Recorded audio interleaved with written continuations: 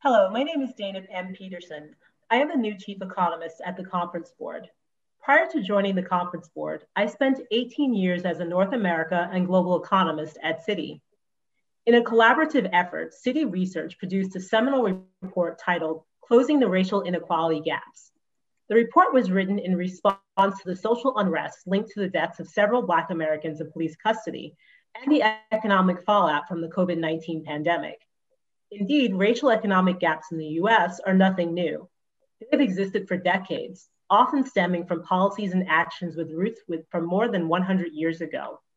However, in more recent times, the focus on closing these gaps has shifted from being a moral imperative to an economic and business imperative.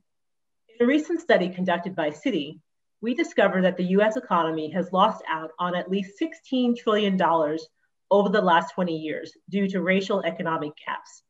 $16 trillion is more than China and India's real GDP in a year combined.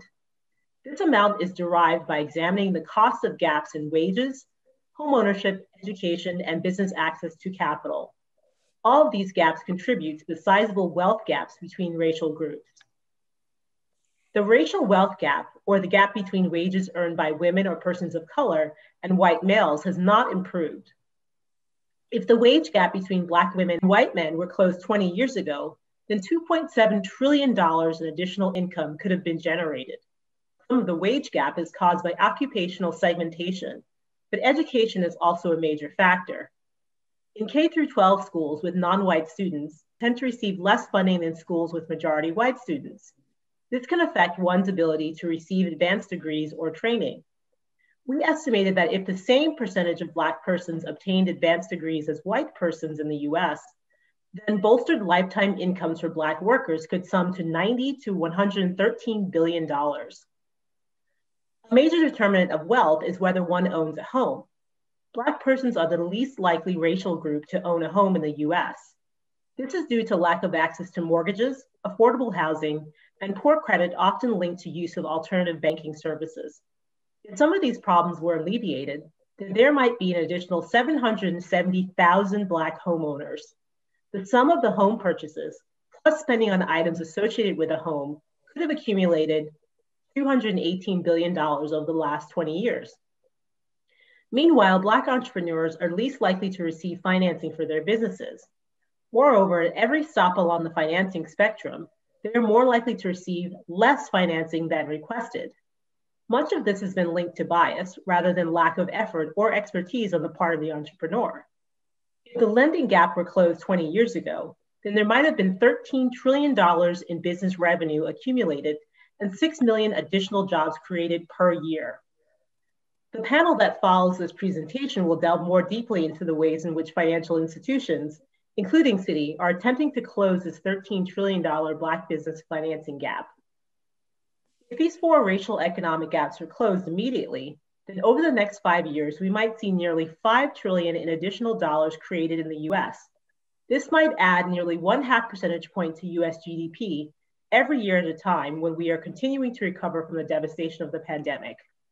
The time to act on closing racial gaps is now, so take action. Thank you. Thank you, Dana. These magnitudes are staggering.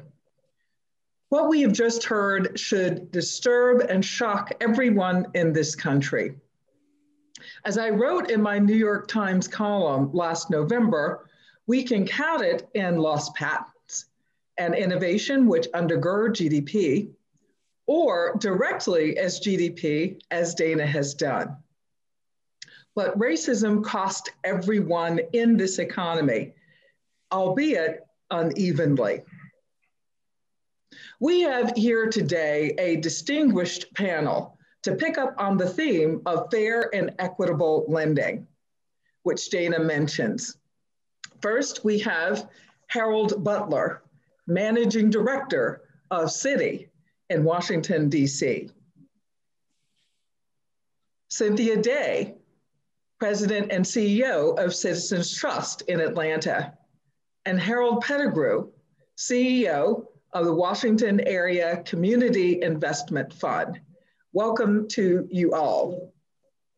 I am going to start with a few questions for the panel. They'll introduce themselves first, but we encourage you throughout your time here to post questions to the Q&A box. So panelists, please introduce yourselves. That sounds good. Thank you, Lisa. So I'm Harold Butler, as Lisa indicated, at Citigroup. For the last 4 years, Citi has had a very deliberate focus on the minority banking community. Certainly following the horrific murder of George Floyd, our Citi C.E.O. challenged the leadership at Citi to begin to look at ways that we could do and have a larger role in changing the dynamic. And it really began with the very research that Dana just took us through. We know the why. Understanding fully the impacts of the why led us to the what. That call to action, defining the what, if you will, led us to the Action for Racial Equity initiative inside Citi, which is a $1 billion commitment to help close the racial wealth gap in America. Now, just to be clear, it's not about philanthropy. This is about operationalizing racial equity. So you might say, what does that mean? Well, it means for us providing greater access to banking and credit in communities of color. It means increasing investments in Black-owned business and expanding home ownership among Black Americans.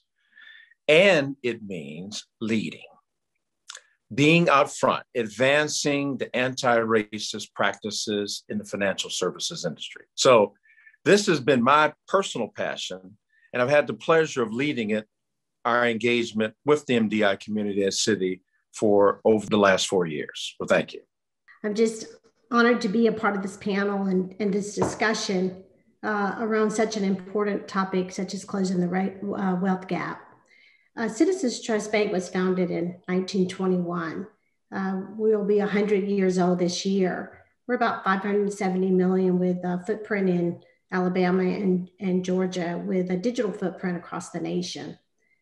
We were built and founded on being able to confront and be a part of some of the solutions and be a solution to some of the obstacles that we're talking about today. And our focus has been on, and still is, on providing access to capital for businesses. And we believe that you provide access to capital that creates jobs. When you create jobs, then that affords for better educational systems and then access to healthcare within the communities. And we know that this healthy ecosystem will provide for home ownerships. And when you have thriving and growing businesses, then you have sustainable and thriving communities and families. That was our mission in 1921, and that's our mission today. And we're excited about the opportunity to create awareness and to forge partnerships like companies like Citi to expand this impact and drive solutions that we know will create meaningful change. Thank you, Cynthia. Harold P. Thank you, Lisa. It's truly a pleasure to be here. My name is Harold Pettigrew, and I serve as the CEO for the Washington Area Community Investment Fund, also known as WACIF. Now, WACIF is a 34-year-old organization in the Washington, D.C. metropolitan region. And for 34 years, we have, as an organization, have invested across a spectrum of community need, from childcare to affordable housing, to schools, you name it. We've had some investment throughout our history. What our role has been over the last 5 years, however, is to lean into investing in small business, positioning our brand to be a small business development corporation, investing in entrepreneurs, those who are creating jobs, those who are the anchors for our communities across the region. What's been important for us, and those statistics, as you mentioned, Lisa, are really startling. And those statistics are just the same in the Washington, D.C. metropolitan area. And what's been important for us is that we stand in opposition to those statistics, that we took intentional steps to make sure that racial equity was at the center of our work, and making sure that as we invest in communities, we're bringing the fullness of what we can do as an organization to address the racial wealth gap in the region. And so as a lender, we are part of a larger network of what's called Community Development Financial Institutions, or CDFIs. Across the country, there's roughly 1,100 or a little over 1,100 CDFIs, all doing the work to invest in communities where banks either can't or won't invest in certain areas. And CDFIs as a whole account for over $220 billion of assets under management. WAKEF as an organization, our focus has been in the DC region, and our work has been critical and made catalytic through investments from Citi and institutions like it doing this type of work. And so for our work at WAKEF, being central to focus on entrepreneurship, we lend and provide capital with specific focus on entrepreneurs of color through 3 strategic investment pillars. The first being inclusive entrepreneurship, the second community wealth building, and the third being equitable economic development. Thank you, Harold P. As you can see, I am calling them Harold P. and Harold B. because we have an excess of Harolds here today. And that's a blessing. So thank you so much. I'm going to start with Cynthia and ask the question about what has been helpful in your organization in promoting fair and equitable lending. What has worked in your organization? Lisa, that's an interesting question for us because being an MDI and a CDFI, I like to say that everything we do is surrounding those tenets about closing the wealth gap. That's what we were founding on, and that's what we continue to do.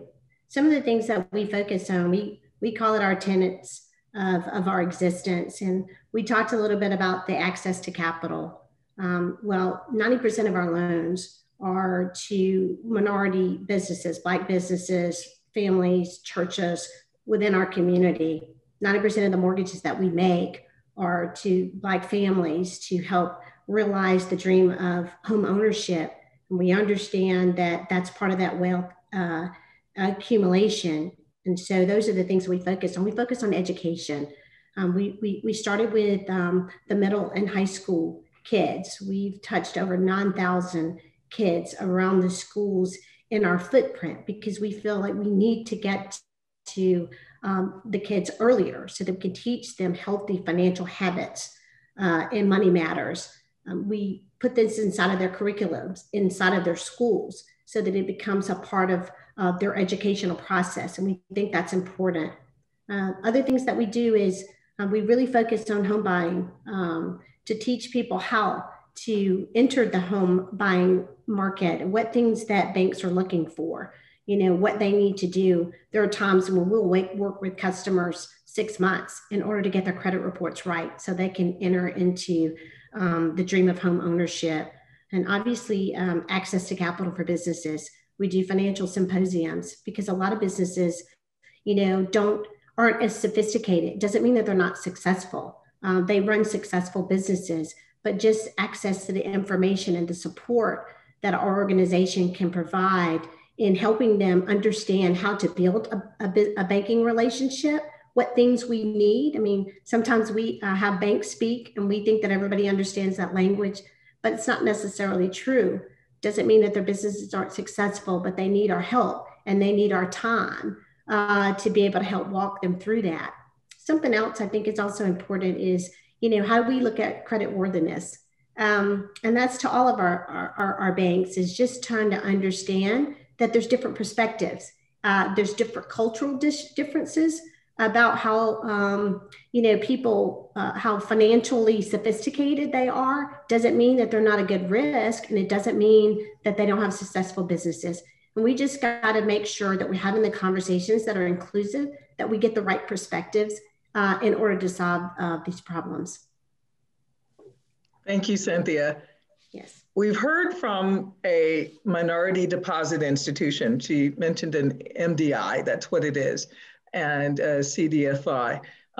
Harold B., let's move to you. We want to hear from one of the largest banks, if not the largest bank in the country, a systemically important financial institution. What has been helpful? What has worked in your organization? What's been very helpful and we believe it's the right thing to do, of course, is to make these equity investments in the minority deposit institutions such that they can be of greater assistance to the underrepresented communities they serve. That's important. We all should be doing it. But we believe there's a much greater need. And our focus is really on, as I like to say, the long game, right? And that's creating long-term sustainable revenue generating opportunities. That to me is really the heartbeat of the way our DNA now is shaped around supporting this industry. And what does that look like?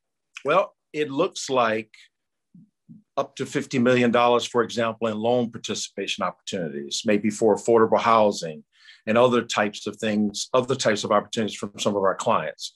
It looks like credit assignments from working with some of our clients. It looks like technical assistance, training, and advice in collaboration with partners like Deloitte and even internal people and other folks that we work with here at Citi. It's looking at ways that we can help make an impact on the next generation of bankers, right? And I remember having a conversation with Cynthia some time ago, and she says, Harold, we have to make sure that one day I'd like to retire, that one day we have people, young men and women that are interested in a mission-oriented type of atmosphere, much of which many of the MDIs are focused on in the communities they serve. And we want to be able to get that talent into, Citizens Trust Bank. And I think that is a prevailing wind throughout the entire MDI community. So we're working to look at talent acquisition and working with partners like Prep for Prep in New York. Bottom line is, everything we're doing is extremely informed by the banks that we work with. If it's not important to them, then it's not important to us. And we've learned as a financial institution, how to connect those dots better, I think, because we're working with banks like Cynthia's to be able to make an impact directly into the communities. Thank you, Harold B. Harold P., what about in your organization? What has been helpful? What has worked? And thanks for that, Lisa. I think there's a number of things that are part of the recipe. When we put our flag in the ground about how we would invest in our local region, and what was at the center of that, again, was racial equity. And so one of the things that empowered us to be able to do so, and just to call out Harold's point about the intentionality, is having longstanding partners like Citi, who's invested in our work and provided the fuel for us to do on the ground what we do best. And so what that's translated into is 2018, 100% of our lending was to entrepreneurs of color. And roughly 95% of that was to Black-owned businesses. In 2019, it was roughly 96%. And in 2020, even through the challenging times that we dealt with, similarly, over 90% of our loans were to entrepreneurs of color. And so for us, it was first just being intentional, calling out that where we have issues of the racial wealth divide in our region, that we're intentional about how we drive our investments. And so that's what's been the anchor for what we do and what's proven successful in our investment philosophy. Thank you, Harold P. For the next round of questions, I would like to combine the question of metrics and how do we know when we're done? Because in my view, we can only know when we're done when the metrics say we're done. So let's start with you, Harold B. How do we know when we're done? What are you measuring to say you're done or you've done better, there's been progress? So I'd like to begin, in fact, with that question. And I love that question because as we say here in Citi, what's measured gets done. And this is a philosophy, it's part of our DNA at Citi. And so, when I think about the work that we're doing with the MDI banks and firms like Harold's, I think about the fact that our business leadership is engaged, right? And that's critical because that's where the opportunities will come from inside of our business. And they're accountable for the commitments that we make to the community of CDFIs and MDIs that we work with.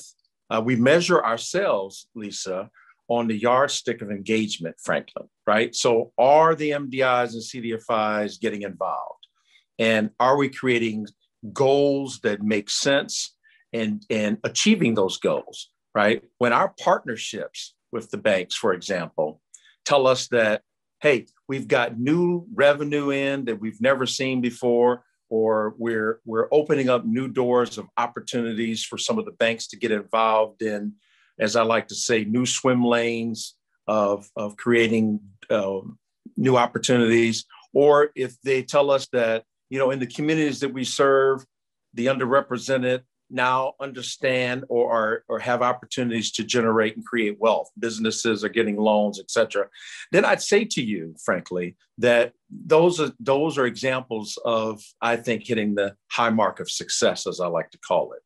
I do not believe that we will, I hope very personally that, when is it done? Well, I hope that making it a level playing field, making it such that, financial institutions, Black financial institutions have access to the capital markets, that it becomes the norm, right? And being able to then say and see the empowerment that's happening in the communities.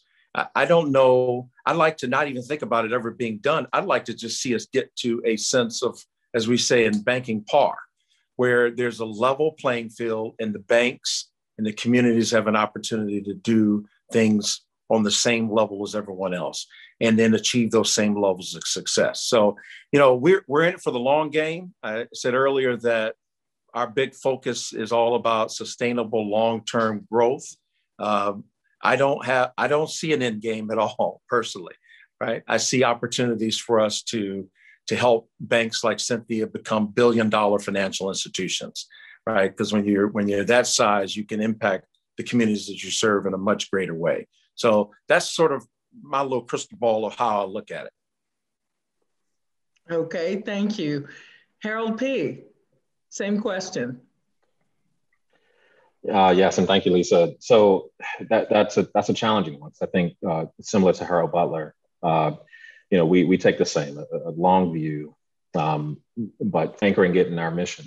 And one of the challenges that we do have in the DC area specifically, and this is pre-COVID, we knew that the racial wealth divide was pretty stark in the city, where white households had 81 times more value in their net worth than Black households. That was pre-COVID. And so what that means is that the road is long. And so I don't know what the end game is, other than to say, to Harold's point, where PAR accounts for how we see wealth in our communities, and that racial wealth divide no longer exists. And we have a pretty long road ahead of us, particularly when accounting for the impacts of COVID, where we know, specifically related to small business, but this accounts for home ownership as well. We've had some disastrous numbers for the number of failures of businesses, particularly Black businesses, or the loss of revenues within 2020 and entering into 2021. And what that's translated into is the loss of jobs, and so also an impact to the net worth of our communities as well. And we're looking at a recovery period, at least for the next year or two. So we have some ways to go, but the commitment is there to make sure that we can close the gap. Thank you, Harold P. Cynthia, what about you? That's a wonderful question and a very complex one as well. But I think when we see equality in the statistics with no regard to ethnicity or gender, and then we see inclusivity in our boardrooms and in our whole ecosystem, that's in our governmental agencies and everywhere. When we see that, I think that is part of the solution. And, Harold was speaking to the fact of the all-inclusive holistic approach that Citi is taking, not just capital, but also talent. And that supply chain to me is key. The vision and the strategies are created in the boardrooms inside of our governmental agencies. And when we get every business from every sector inside of that supply chain, then the money will multiply itself and it will trickle down into the communities and create the impact that we need. For instance, I know we've been talking to Citi about a lot of different initiatives. And one of the things that we can do, and this is not just for our bank, but this is for all businesses of color. You get them in the supply chain, they're going to create the capital that they need, and they're going to multiply that inside the community. But they've got to get the opportunity to be inside the supply chain. For instance, just Treasury, for example. You have all of the large banks inside of that ecosystem and supply chain. You've got to get some, MDIs and banks of color inside of that, so we can be a part of the solution of moving money around, but we also can reap some of the benefits and trickle this into our community. So I keep talking about the supply chain, but that's extremely important, and inclusivity inside of the boardroom so that we get the right perspectives and we create the right policies and the right strategies. And it has to be a strategy. It can't, again, be a policy statement. It's got to be a strategy. And we all know that we take strategy and we put metrics to them and we look for measurable outcomes. And so I think for me, it's done when I see that equality in these statistics and I see a supply chain that looks like America. Great answers, all of you. Really appreciate your thoughtful answers. Now, you're going to be mad at me, but I've got to ask you this question because I testified every week in July before Congress about this. There are 50 white entrepreneurs for every Black entrepreneur. And what I heard you saying was we have to make sure that they're being served, that there's got to be equality, as Cynthia was saying. But how do you close that gap when the entrepreneurs that are going to be most affected by this pandemic are Black and Hispanic? How do we do that? How do we bring them back? Anybody can take the question. I'll put a perspective on this, Lisa. I think, frankly, it begins with access to capital, right? We have to make sure that young entrepreneurs can realize their dreams because they have a way to be able to achieve them, right? So, and being able to have access to those are through financial institutions that serve those communities. That's part of the problem, largely is that, if you're in a bit of a bubble, you can't see outside of the bubble into another community, then, it makes the problem worse, I think. And so I think to the extent, and there are a lot of moving parts around it, I understand, but I think at the very heart of it, if we're able to help our young entrepreneurs with programs, with how to put together great business plans, a lot of programs that I know Harold's organization is focused on, Harold P's organization is focused on, and then give them fair access to capital. That is really the key, so that they can have an opportunity to realize those dreams. I think that's where it starts. Okay, so we have just about 20 seconds left. Harold P., you want to have the final word? We subscribe to a simple equation that pulls together a lot of the focus here, that if we invest in the knowledge capital and social capital of entrepreneurs of color, then financial capital will be more catalytic. And so we have to take a comprehensive approach, bringing advisory, chain access that Cynthia was talking about, and pairing that with capital so that collectively all three can be catalytic for entrepreneurs of color. Thank all three of you. This has been a fantastic panel. Thank you, Harold Butler, Harold Pettigrew, and Cynthia Day. You all were fantastic. Thank you so much for joining this session. Thank you very much. Thank you, Lisa. Wonderful job. Thank you, Lisa. Thanks.